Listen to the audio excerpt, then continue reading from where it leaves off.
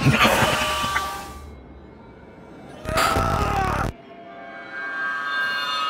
up, folks? It's Alex here.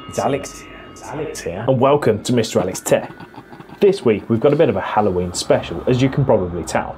We're going to be taking a look at some easy, fun and cool looking Halloween tricks, effects and techniques. So let's open Davinci Resolve and take a look, shall we?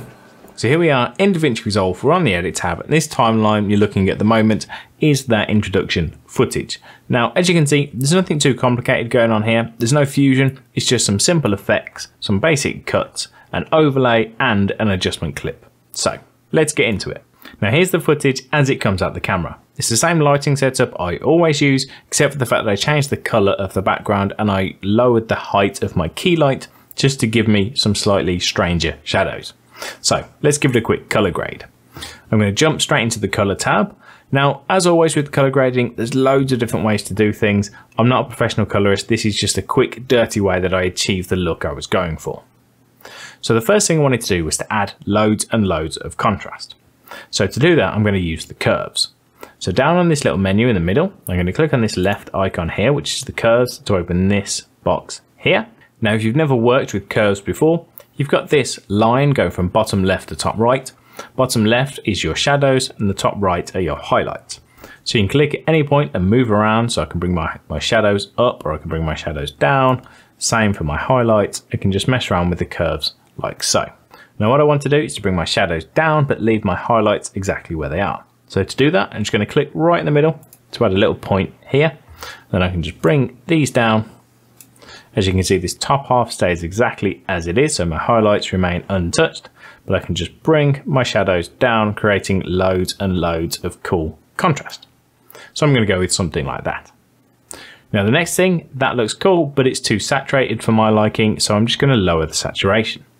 So in the bottom left, I'm going to click on this number 1, and then I've got saturation here. I'm just going to reduce this until I'm happy. I'm going to go with about 30. So that's starting to look pretty cool. The next thing I want to do is just to add a blue tinge to some of the shadows. So still within this bottom left area, click on this drop down, make sure that you're on log. You've got color wheels here and then you've got shadow. If I click on this center dot, I can drag this around, which just adds different colors to my shadows. So what I'm going to do, I'll just reset that.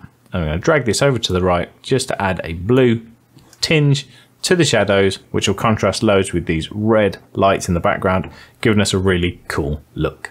So I'm going to go with that. Perfect. I'm going to jump back into the edit tab. So we've taken the footage from looking like this to this with a real simple, quick color grade.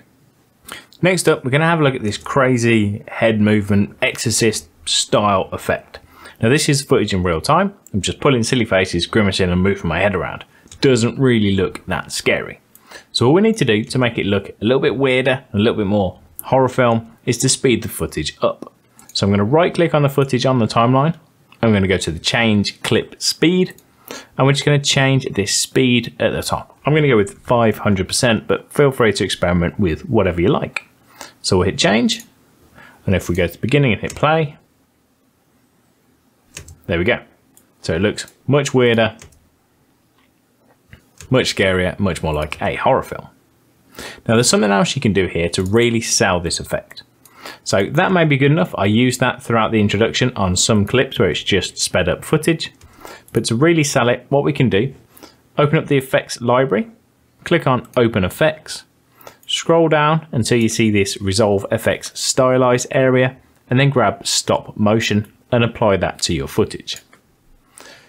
Give the footage a click, open up the inspector, go to the open effects tab, and you'll see the stop motion parameters in here. Now by default, the frame repeat is set to 5. And what that means is it will repeat the first frame 5 times, and then it'll move on to the 6th frame and then repeat that 5 times. And it gives you this stop motion sort of janky slideshow sort of look, which does look pretty cool.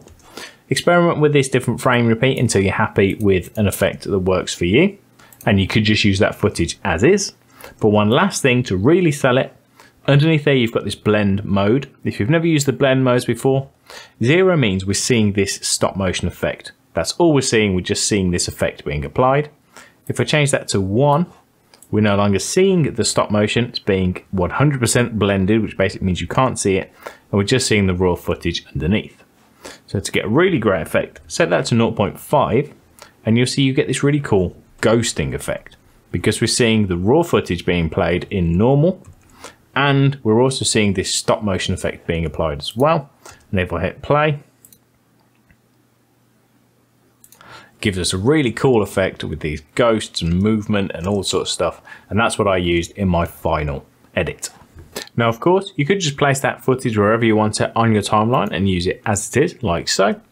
Or another option, put it above some other footage like I have here, and then give your top footage a click, open up the inspector, you've got the opacity, just lower that, and then you can blend different pieces of footage together to give a real ghostly sort of look, like so. And again, that's what I used for part of the introduction. So next up is an audio effect, and it's the one I used in the introduction to create these really cool little echoes. So here's some footage of me just saying, "What up, folks?" It's just in my normal voice, it doesn't sound all that exciting. So what we're going to do, still within the effects library, this time we're going to come down to the audio effects area, and we're going to grab the echo, and we're just going to drag that onto our audio like so. And then this box will appear. From the top drop down, it's currently set to default. I'm just going to change that to slow crossover. Now there are loads of other options in here, and I'll be completely honest, I'm not an audio engineer, I don't understand most of them, so I'm just going to leave them as they are, but of course feel free to experiment and see what works for you. I'm just going to close that box, and then if we hit play now, we've got an echo which pings from left to right and sounds really cool. If we want to make any adjustments to that audio effect, we can give it a click, we can open up the inspector, go to audio, scroll down to echo, and we've got all the options in there as well. So you can just apply this echo to add an echo to your voices. Again, just really helps to sell the spooky horror film effect. Next up, we've got this cool flickering ghostly effect. And again, it's dead easy to do. So here I've got two pieces of footage. This first clip is of just my empty room without me in it. It's really handy to take plenty of this so you've got it to cut to and from in your edit. And then the next clip is just of me looking at the camera. Now what we need to do that effect is we're going to come to the point where these two clips meet. We're going to grab the second clip, the one with me in it. We'll drag it up so it's on the track above, and we're just going to move it to the left so there's a bit of an overlap. And then what we're going to do, move our playhead over to this top track, and then using the right arrow key, we can just move forward a couple of frames or a frame, whatever you want. We'll do a quick cut. We'll do a few more and we'll cut, and then a few more, we'll cut again. So here we've just got 4 cuts, and then we can just delete using backspace, not the delete key, because we want those spaces to remain. And now we've got these gaps here, and then if we hit play, real simple flicker, and then I appear and it moves straight on to the next track. Easy peasy. And then just using those basic effects, you can start to build up a timeline that looks something like this. So this part of the footage here was simply sped up. This footage here was obviously sped up just using that stop motion as well. Then we've got that simple flickering effect there. And then it cuts to me. And then here we've simply adjusted the opacity so you can see this ghostly figure in the background. So it's starting to look pretty good, but there's a couple of last things we can do to really sell the effect. So first things first is to add an overlay. So the overlay I used is down in the description below. It's completely free. You can go and download it and use it as you wish. It's a simple JPEG image file, so all you need to do is download it and then import it into Davinci Resolve. I've got it here, it's just labeled as 2.jpg, and I can just drag that onto my timeline and put it above all of my other footage.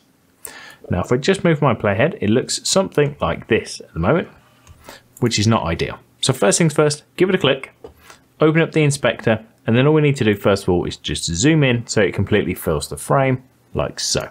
Now because it's just black and white, there's a really easy way that we can make this transparent so you can see all the footage underneath. Give it a click, still within the inspector, you've got this composite mode at the very top. It will be currently set to normal.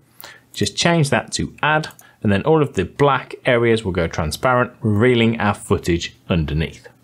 From here, you can also just lower the opacity if you want to get this overlay looking exactly as you want it to.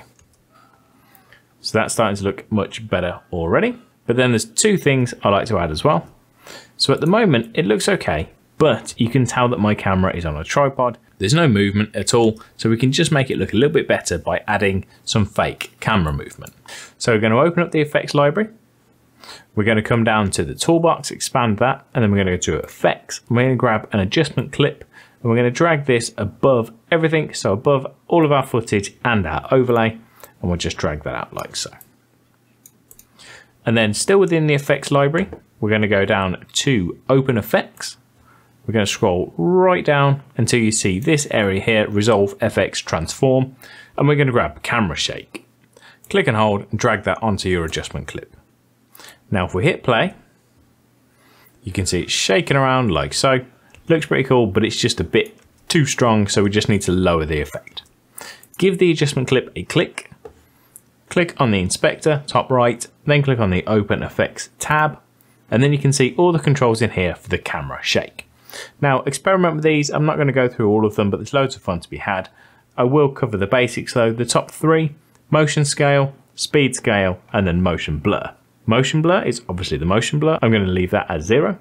Motion scale affects how much the camera actually moves. So see, if I put that up, it moves around even more. And if I lower that, it moves around less. And then the speed scale is the speed that it moves. So I actually want this to come right down. I'm going to go with about 0.25 on the motion scale and the speed scale, because I want it to be relatively subtle. And now we've got something that looks like this. That camera movement just really adds to the effect and doesn't look like it's locked on a tripod, which just makes it look a little bit more dynamic. Now the very last thing we're going to add is some flickering lights. And now that's within the same section in the effects library. We've got this flicker edition, which is going to do the same thing. We're going to drag that onto our adjustment clip and let go. And then if we hit play, we've got this flickering light effect. Now that may be good enough for you. You may like it as it is, but if you want to make any changes, we just do the exact same thing. Click on the adjustment clip in the inspector, in the open effects. You're probably going to see camera shake there by default. Just double click on the word camera shake at the top to minimize that. And then you've got flicker edition here. Double click to open that. Again, just play with the settings in here. There's loads to mess with. But again, to cover the basics, you've got the flicker type. You can choose between lift, gain, gamma, and vignette. Then you've got the range, the speed, the smoothness, and the randomness. The range is the range between the light flicker and then the flicker being off. So if I set that all the way to 1, you can see it'll flicker loads. That's too strong, so we'll just reset that.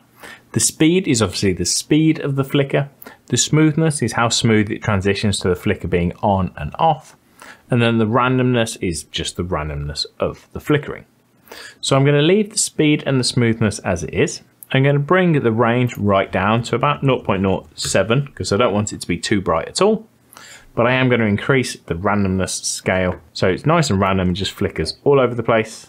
And now I've got something that looks like this. So you combine all those different effects with a simple free overlay and some camera shake and a flicker edition, and you've got yourself a really cool looking horror intro or clip or whatever you want to do with it. And there you go. I hope you enjoyed this special spooky Halloween edition. If you did, thumbs up. If you've got any comments or feedback, please do let me know down in the comments section below.